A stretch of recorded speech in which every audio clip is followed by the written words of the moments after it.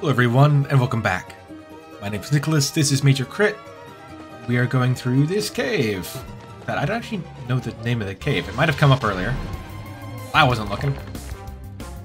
And we got Geodudes in the cave. Probably Zubats. In fact, I should look that up. Ooh. That cat is not going to be able to take out a Geodude, especially not at such low health. This is Oreburgh Gate.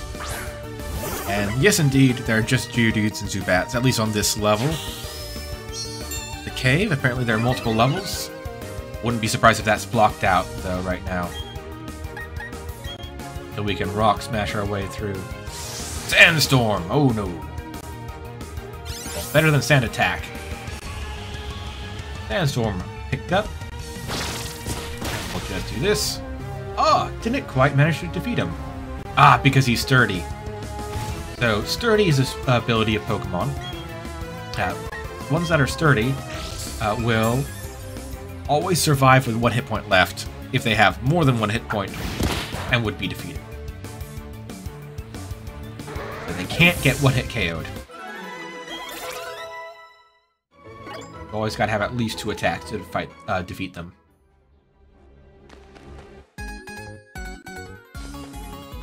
We trainers will accept challenges anywhere. It's what we do.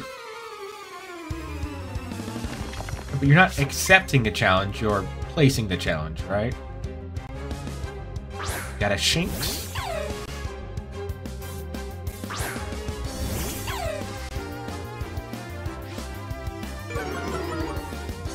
Alright, if you're a female, I'm definitely not fighting you.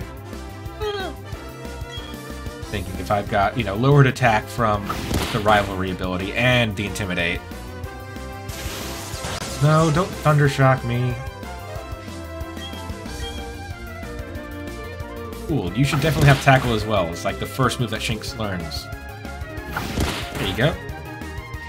Well, I mean, it's not actually sure if that's more effective or not. There we go. Geodude grew to level 10. Yeah, I'd like rollout. We're not going to use this. I don't think we're going to use Rock Polish, even if we do use Geodude for anything.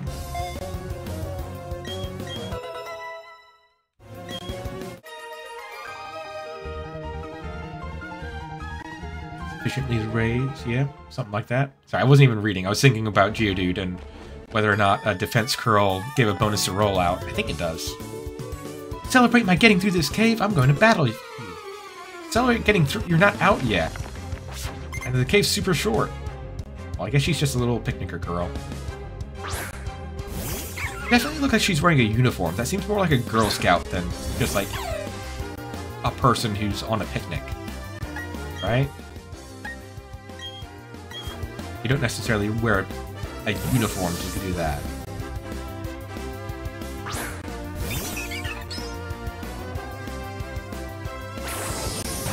Void.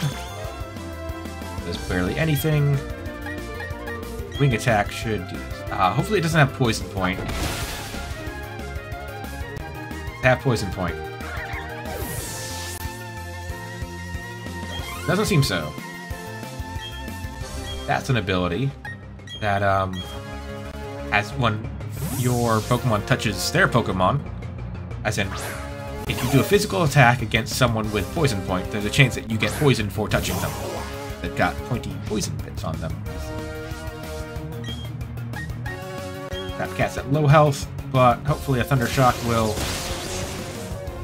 super effective enough here. Beat the duck. I always felt like Psyduck and or Golduck should have been Psychic type, partially Psychic type. It always annoys me that they aren't. Because they do learn psychic attacks, and like in the anime, Psyduck was always doing psychic things. Nice, catching up. Fight, yes, definitely.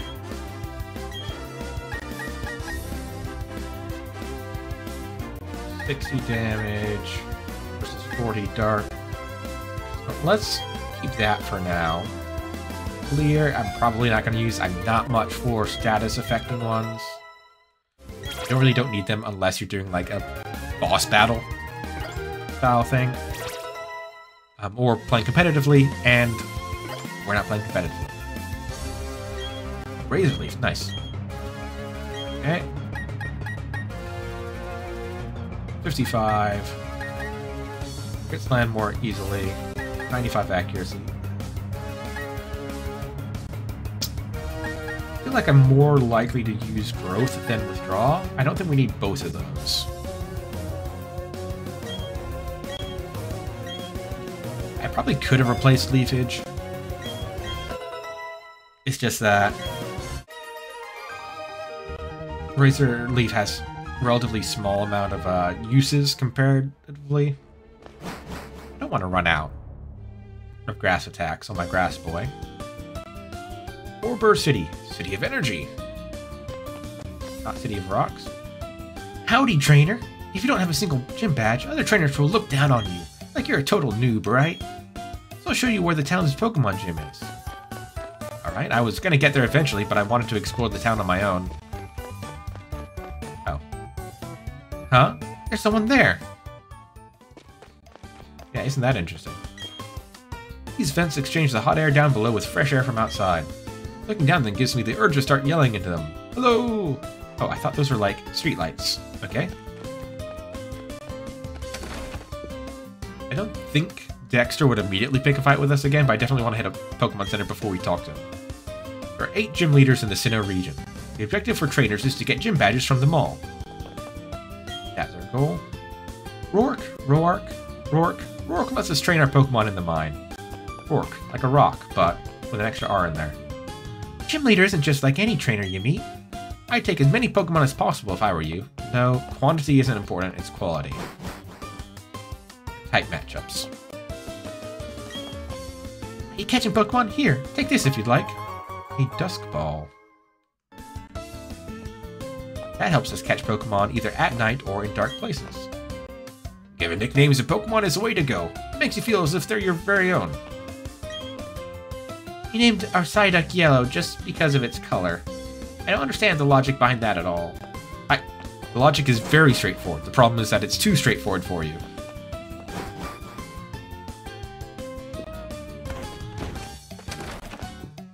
Pokemart, I wonder if they've got any other things to buy. Listen, do you have a Pokemon called Machop? Would you be willing to trade your Machop for my Abra? Nope, I've got an Abra, but not a Machop. Pokemon obtained in trade grows quickly. If a Pokemon grows too much, it will often ignore the trainer. Of course, that won't matter if you have a lot of gym badges. That's a mechanic that's important, is that overleveled Pokemon, who are not yours originally, will begin to ignore you. All Pokemon have a special power called an ability. Actually, is it all Pokemon that can level up? I don't think... I'm not sure. If it's only traded Pokemon that might ignore you if they level up too quick, or if it's yours as well. I never had a problem with my Pokemon doing that, only when I traded. How my Pokemon and I are alike? It's not anything I can explain easily. The view is good from up here, but it's a pain going out. If you don't mind, how about showing me a Pokemon called Zubat? Alright. That trade? I don't think that's a trade. I think that's just show me the Pokemon. Let's hit up the Pokemart, and then try to find the Pokemon Center so we can grab out a Zubat. Some net balls. Yeah, let's pick up some net balls. Good for catching bugs and water Pokemon. How many potions do we have? 10. Let's just go with 5 more. We haven't been having to use them much, but when we do need them, we might need a lot. And I think that's fine for status healers. Badges at Pokemon gyms give you a measure of a trainer's growth. By getting more badges, you get to buy more items in Pokemarts. Yeah, okay, so that's confirmed. The Pokemon girls are so pretty. They leave me tongue-tied.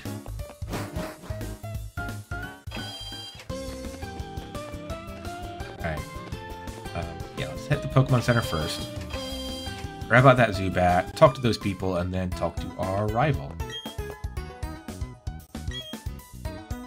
Okay, appearance on the Union Room. Box. And most people in the Pokemarts and stuff just give you like information that you already know, especially in the early ones. Yeah, traded at the Global Club. Weird because it's not open. Zubat. Trade that out for a Geodude, why not?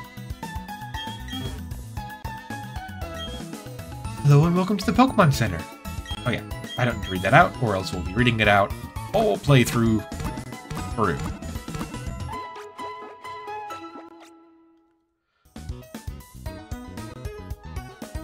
Alright. Now why does this guy want to see a Zubat? What is his deal?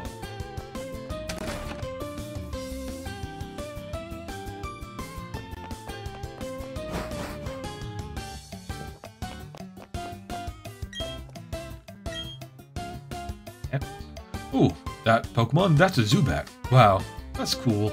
It's so cute. That does it. I'll go out and catch Pokemon too. Thank you, my friend. This is a token of my thanks. You obtained a heal ball. Oh, I didn't want that.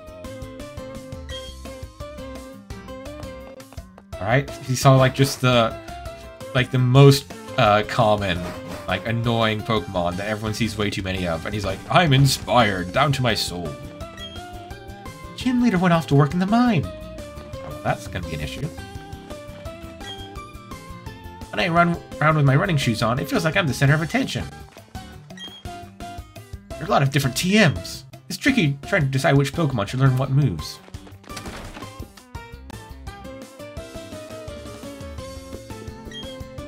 Rourke is our town's gym leader. He may be young, but he keeps the mine running safely and efficiently. Rourke is a user of Rock-type Pokemon. Don't you think Rock-type Pokemon are nice? I like how lumpy they are. Lumpy. Huh? Oh, it's you, Nick. You finally got here? You're slow like always. He's so slow the gym leader's long gone now. He had to go, oh yeah, to Oreburgh Mine. I got my badge already, so it's no big deal to me, but... Oreburgh Pokemon Gym, Gym Leader Rourke. Call me Rourke the Rock.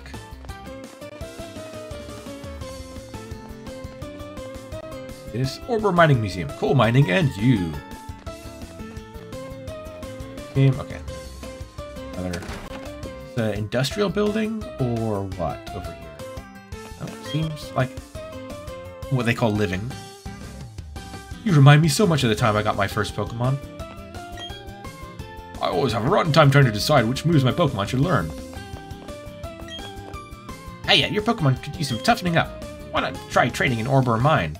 Is that a good place to toughen up? Get him a chop there. Wow, your Pokemon's eyes are twinkling brightly. I think that makes me happy. Here, I want you to have this. Great ball, nice.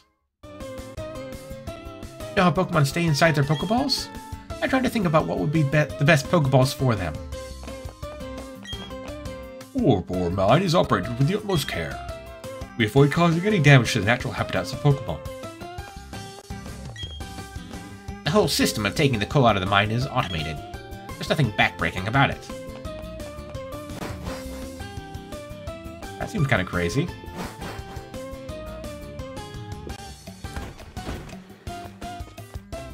Just getting the ore out of the mine, or like the entire mining process? In the museum. Oh, the Pokemon that carried this must be terribly strong. Whoa, so this is cool. I never expected something this big. I don't know if we actually want to look at the museum exhibits. Like we could get bogged down here quite a bit. Well, how about that? Oreburgh Mine extends under the seafloor. Hello, hello. How are you? I study Pokemon fossils. Me, right here and now. On the verge of a breakthrough, I am to achieve extraction from fossils. From fossils, I can extract Pokemon, but not yet, not yet. Hello, welcome to the Oreburgh Mining Museum. So, if we can get our hands on a fossil, we need to take it to him. For our fossil Pokemon, which is always a cool idea. This is... oh, city town. Okay, this is up to a different route. The slope is too slippery. You'll need a bike to get up. You don't have a bike? There's a cycle shop in Eterna City. Who's here? Oh, there's an item over there. Geodudes in this rocky area, not surprising.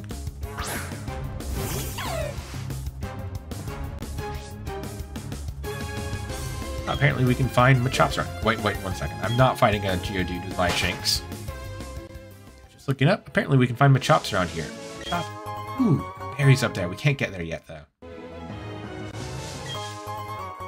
One hit in there. I'm always suspicious of those little spots. Unfortunately, Machop has exactly the same problem as Abra. Is I don't actually want to keep him. Because I can never get him a champ. Bite, not very effective. Let's try some simple tackles. Soften him up. Alright. Critical hit. Okay, I was like, ooh, either I've gotten really strong or critical hit. There we go. That's one for the Pokedex at least. In fact, we could trade this to that kid. Like, I'm just here for the Pokedex entry for this guy.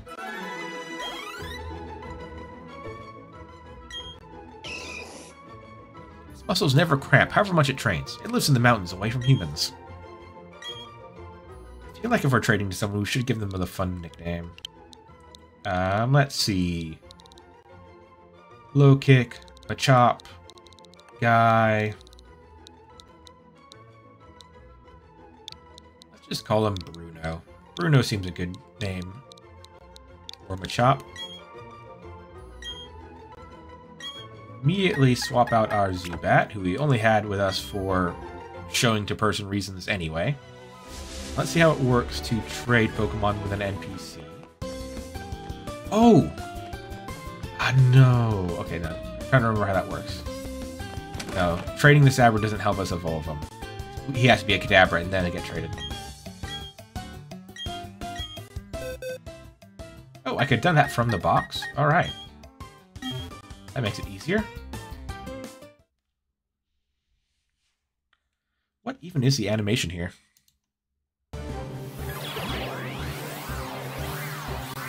Oh, I think we got an error with the game. Because, I can hear, you can probably hear stuff going on, but there's no black screen. Alright. See, was that just an error for that specific animation, or do I need to, get troubleshooting? Okay. I'm just pressing A. Okay, we can't see anything. Give me a second. Alright guys, I'm back. I've teleported because I paused the recording while I tried to fix things, and then I forgot to unpause it. So, all that happened was, we got the Pokemon trade, we got this Abra, we're keeping it with us, so that we can use it to teleport, and it'll level up fast and hopefully evolve so we can get the Kadabra Pokedex entry. And my face is covering up that, but whatever. It's gonna cover up something. There's always something on some part of the screen. And then I went around, and the reason I noticed that I hadn't unpaused, and I'm glad I noticed it relatively quickly, was because then OBS, the video froze on me. So I'm a bit worried now about things. It going black screen on me, and then going frozen on me. Yeah, seems like a concern. No question that this is hard work, but working alongside Pokemon gives me a boost somehow. Here, take one of these. And a super potion. Nice. Feeling hale and hearty puts a smile on my face, and that makes me happy. Right, going into a rocky cave. Honestly, let's get Leonardo out front here. And it froze again, right? You guys saw that. Yeah, and the audio freezes for a second. And then the video stays frozen. Alright, obviously something is going wrong with my system here. I think I might need to do some messing around, because like I can fix it, but you know, I don't want that happening regularly. And it seems to be happening like every couple minutes right now. So This episode might get called for technical difficulties early. This pile of dirty sand is called a slag heap. It's the waste from sorting coal. And next episode, hopefully I'll have figured things out, stopped this from happening, and then we can go into the mine and then maybe take on the gym leader. But yeah, really not sure what's happening because it was working fine for quite a while. I recorded another episode before this where we didn't have any issues. I guess I'll poke around. Anyway, I'll see you guys tomorrow, hopefully with less technical difficulties. Until then, bye.